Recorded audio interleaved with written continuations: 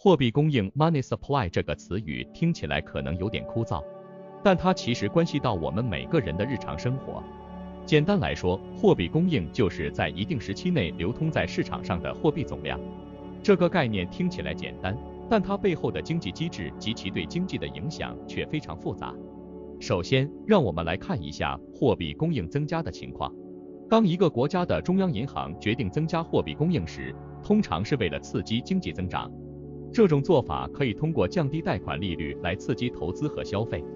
然而，这种做法有时会导致通货膨胀及货币价值的下降和物价的上升。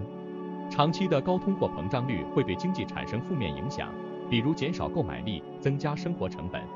甚至可能导致经济危机。以津巴布韦和委内瑞拉为例，这些国家曾因为过度印制货币来解决财政赤字，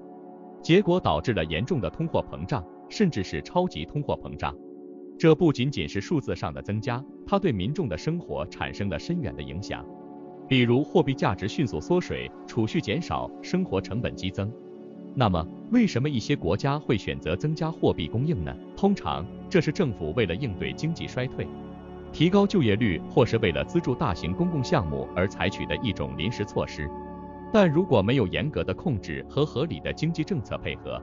这种措施可能会适得其反，造成经济不稳定。我们是个初创小团队，我们在用心的做视频，我们希望得到你的鼓励。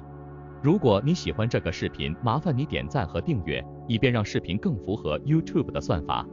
如果你不喜欢或者有其他想法，请在留言区告诉我们，谢谢你。在讨论货币供应政策的具体案例时，我们不妨来看看一些国家是如何实施这一政策的，以及这些政策背后的经济状况。以津巴布韦为例，2000年代初，津巴布韦政府为了解决财政赤字和经济衰退的问题，开始大量印制货币。这个决定的背后是一个混乱的经济环境，政府面临巨大的财政压力，国内生产总值 GDP 下降，失业率高企。政府希望通过增加货币供应来刺激经济，但没有考虑到这一行为的潜在后果。结果是，津巴布韦经历了世界史上最严重的超级通货膨胀。从2007年到2008年，津巴布韦的年通货膨胀率达到了惊人的2亿3100万，生活必需品价格飙升，普通民众的生活成本急剧增加，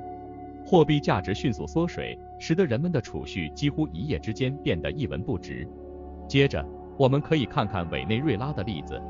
委内瑞拉政府在21世纪初也开始大量印制货币，用于资助各种社会福利计划和政府开支。委内瑞拉的情况有些特殊，因为它是一个石油出口国，经济极度依赖石油收入。当石油价格高起时，政府收入充裕，但当石油价格下跌时，经济就会陷入困境。委内瑞拉政府试图通过印制更多货币来弥补财政赤字，但这导致了严重的通货膨胀。到2018年，委内瑞拉的年通货膨胀率估计超过了100万。物价上涨，民众购买力下降，生活水平急剧恶化。这些经济问题加剧了社会动荡和政治不稳定。在讨论这些例子时，我们需要明白，货币供应的增加并非总是导致灾难性后果。例如，美国在2008年金融危机后，通过实施量化宽松政策 QE， 即大规模购买政府债券和其他金融资产来增加货币供应，成功地稳定了金融市场，刺激了经济恢复。量化宽松政策帮助美国避免了经济衰退的进一步加深。尽管有人担心这可能会导致通货膨胀，但实际上，美国在实施量化宽松期间和之后的几年中，通货膨胀率保持在相对较低的水平。这表明货币供应政策的效果很大程度上取决于其执行方式和伴随的宏观经济政策。由此可见，不同国家在面对经济挑战时，选择增加货币供应的方式各不相同，其结果也大相径庭。关键在于政策的制定和执行是否考虑到了经济的整体状况，以及是否有适当的监管和控制措施来防止负面后果的发生。总的来说，货币供应是一个强有力的工具，可以在经济困难时期提供帮助，但如果处理不当，也可能带来严重的经济后果。通过这些实际案例的分析，我们可以更深刻地理解货币政策的重要性及其复杂性。在前面的段落中，我们已经看到了不同国家增加货币供应时的初衷和方法。现在，让我们来探讨这些政策实施后的经济转变。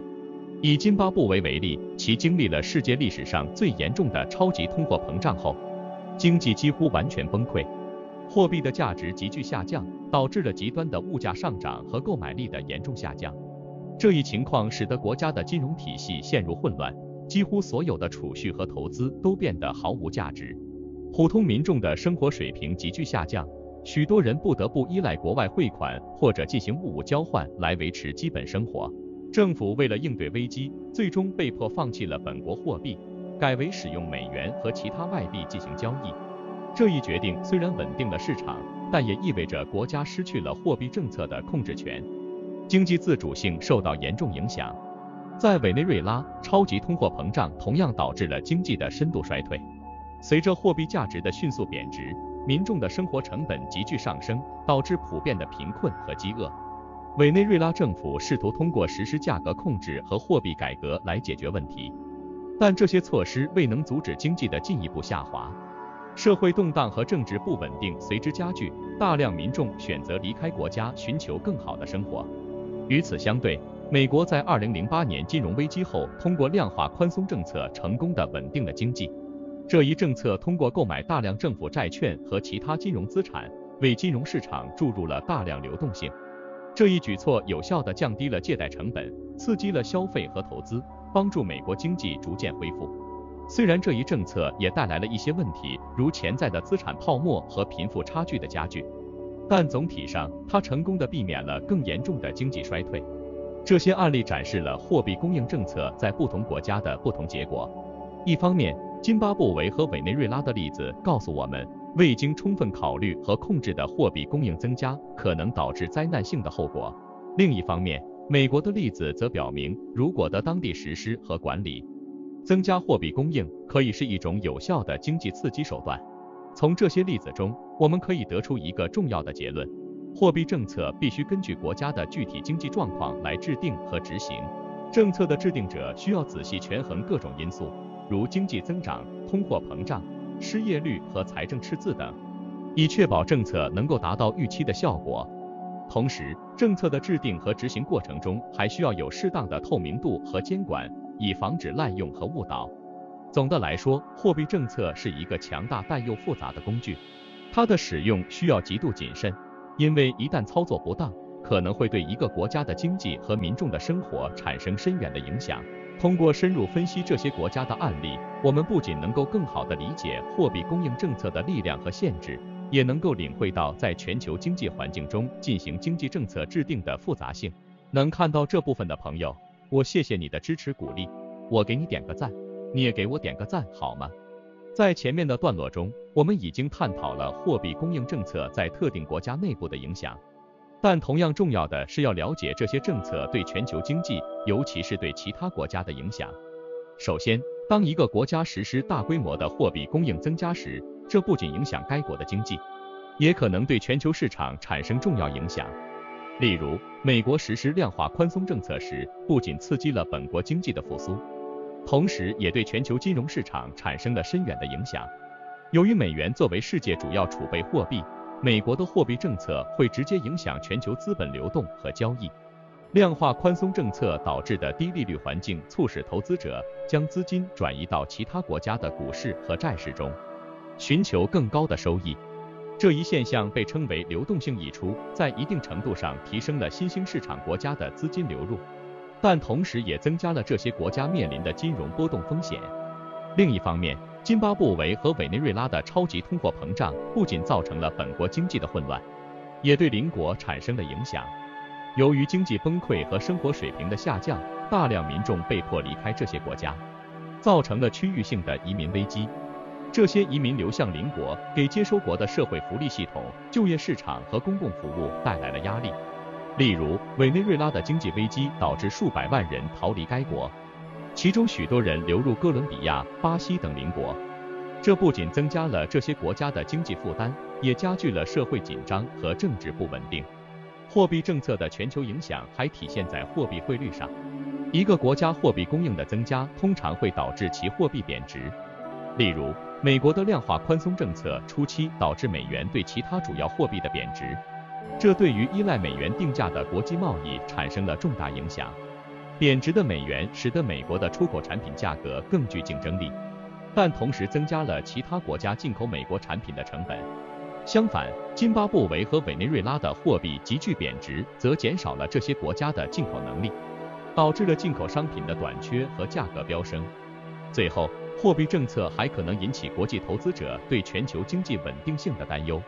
例如，美国的量化宽松政策虽然刺激了经济复苏，但也引发了一些国家对未来通货膨胀和资产泡沫的担忧，投资者可能会因此调整他们的全球投资策略。这种调整会影响全球金融市场的稳定性。综上所述，一个国家的货币供应政策不仅会影响本国经济，还会对全球经济产生深远的影响。这些影响可以是正面的，如刺激全球经济增长，提高国际贸易效率，也可以是负面的，如引发金融波动和社会政治不稳定。因此，制定和实施货币政策时，国家不仅需要考虑内部经济的需要，还要考虑其在全球经济中的作用和影响。货币政策是一把双刃剑，它能够刺激经济增长和稳定金融市场，但也可能引发通货膨胀和经济波动。因此，政策的制定者需要在国内外的复杂经济环境中做出明智的选择，以确保政策的有效性和稳定性。通过深入了解货币政策的全球影响，我们可以更好地理解各国在制定经济政策时面临的挑战和选择。